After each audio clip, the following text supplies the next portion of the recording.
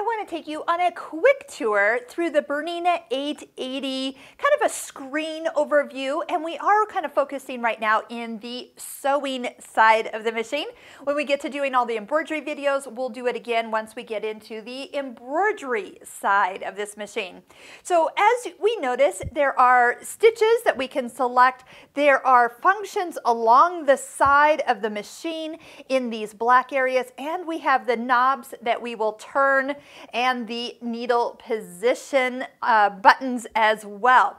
So one thing about touching your screen, you can use the stylus that comes with it. Very easy to touch and change the stitches or touch a function. You can also use the pad of your finger or your fingernail. All those items will work easy. You decide what is easiest for you.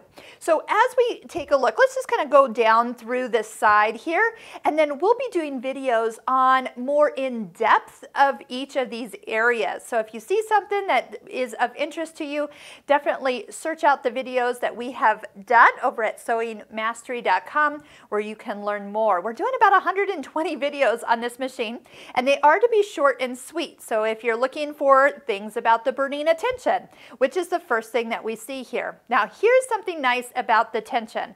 Number one, as you pick a different stitch, you will notice that this number here will change. What it's doing is getting you into a nice ballpark for what that tension, top tension, should be for that particular stitch.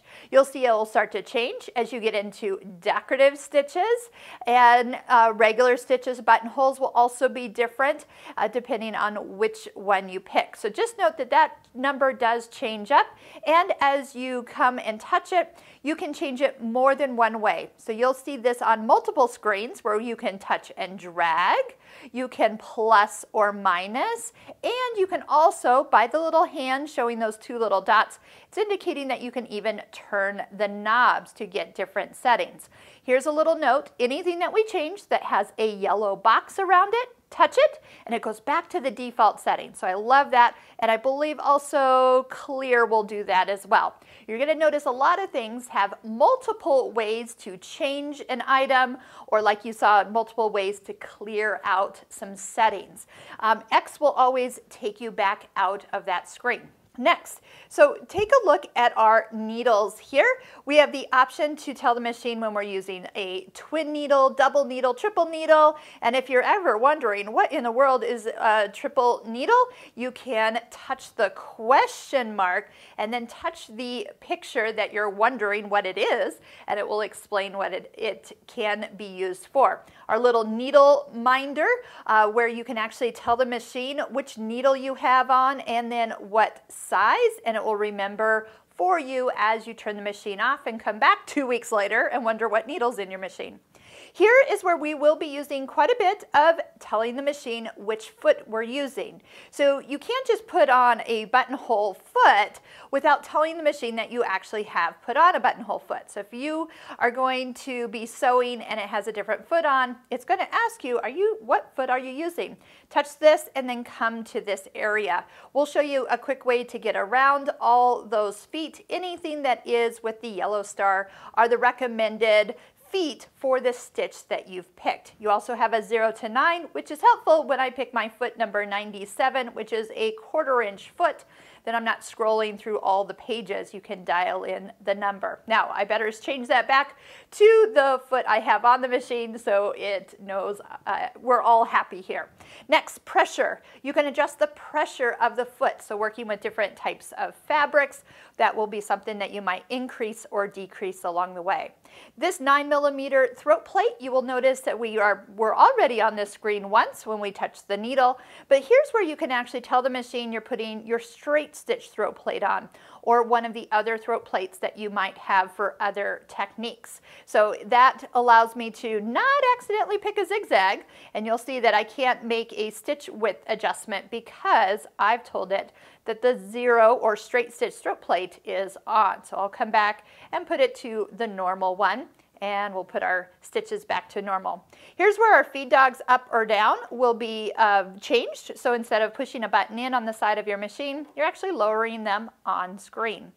We do have where when the bobbin gets low, it will kind of blink, indicating you're getting close to the end of your bobbin, and then also what time it is. So this is a little clock that we can set up, and even some alarms to go with that. Let's jump over here to the other side because these are pretty handy too. Home. Home means that you can toggle between the sewing side of your machine and the embroidery side of the machine. And you can go into the embroidery side even without the embroidery unit on. So if you want to kind of do some things or see if something is possible, you can do that right now with just the sewing machine set up. Next, this area with the little gears is where all the settings can be set up for the way you sew. We're going to get into all of this in its own video, but in each of these categories are multiple levels of customization.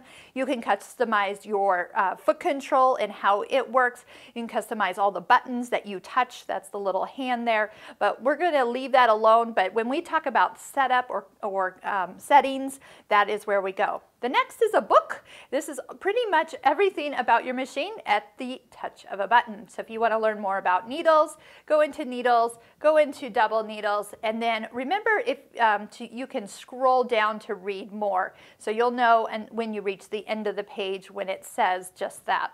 So all the information, like your own tutorial.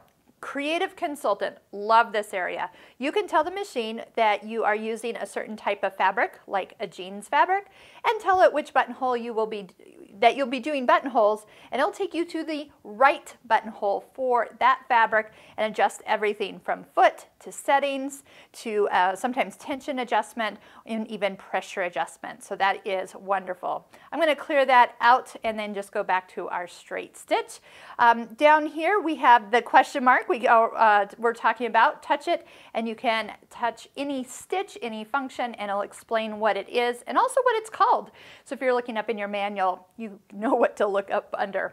Echo, that means that you can make the machine kind of go black but not turn it off, kind of like a little screensaver. Touch it again and everything comes back on to position. Let me go ahead and turn that foot back. I see that it is still remembering I was doing buttonholes there. Clear, we can use that to clear out any settings. Okay, stitches. All these are kind of your groups of stitches. Think of them as little tabs, and as you go into any groupings, plus you can touch that little side opener, and it's a little easier to see everything that is available for that menu. Quilting stitches, and then down here are favorites, so we can set up like our personal program. We'll do that. And then this one is actually the history of stitches that I've actually sewn. So not just touched, but actually physically stepped on the foot control and activated the stitch as it stitched out. So those are the ones I've been using. So it's a nice little reminder, you know, if it was 2 days ago and you were doing that stitch, which one was it? That's how you can get to it. All right, so I'm going to kind of minimize this back down and kind of working our way towards the inside. Needle up, needle down. So if you want your needle to always stop in the down position, that will work there. We do have where the plus is where you can open up the memory, like a combination. So anything I touch now will be set up to combine like that stitch with that stitch, and a plus will take you back out of that area as well. If you have some larger stitches on your screen, you can get it to all fit within this area, kind of a fit to screen option, and then also creating your own stitches. So if you go into here, you're going to notice you get more of a grid and you're off to making your very own customized stitches, decorative stitches, you name it. We do a lot of this in our Bernina Stitching Cosmos online course where we really utilize this because we can and create our own stitches. Speaking of stitches, and we'll be using the eye for information quite a bit. This is where like all the extra functions hang out, and if you will notice, there's even some that you might need to scroll up to see. So these will be available based on the stitch you picked. You see some of the items are actually grayed out because they don't apply right now. They might not apply because of the stitch or just because it's not active yet. So just definitely, we're going to be going through all these different functions, but when I say go to the eye for information, we're opening up that extra area. And I love that it is actually kind of behind the screen or kind of page 2, because if I had all these extra little symbols all around my screen, it would be so busy and hard to kind of focus on what you're selecting. And our stitch width and length, as you adjust stitches, you will find that your actual size of your stitch is showing. So if you want something to be really narrow and close together, you are seeing exactly how it's going to stitch out. I love that this is actual size. So our stitch width, stitch length, we use these quite a bit throughout the machine. For embroidery, for scrolling through like the text, like in the manual or online manual areas, we do use, those are kind of like multi-purpose knobs. So that is just a quick little review of what your screen is looking like. And the more you use it, the easier it's going to get to familiar with all these wonderful areas.